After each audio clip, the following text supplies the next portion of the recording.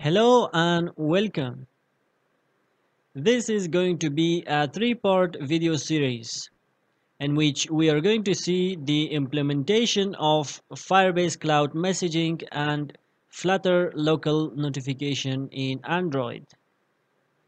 In part 1, we will see how we can receive notification from Firebase Cloud Messaging when our app is running and it is in foreground.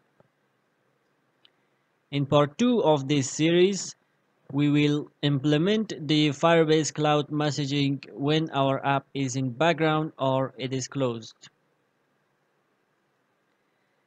In the part 3, we will write a JavaScript function which automates the sending notification from Firebase database to the device. So to follow up in this tutorial, I want all of you to have Firebase pre-configured in your project.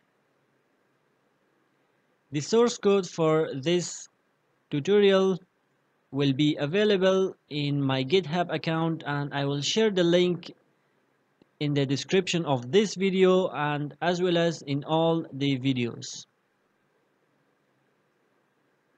Okay, let's go and continue with this series.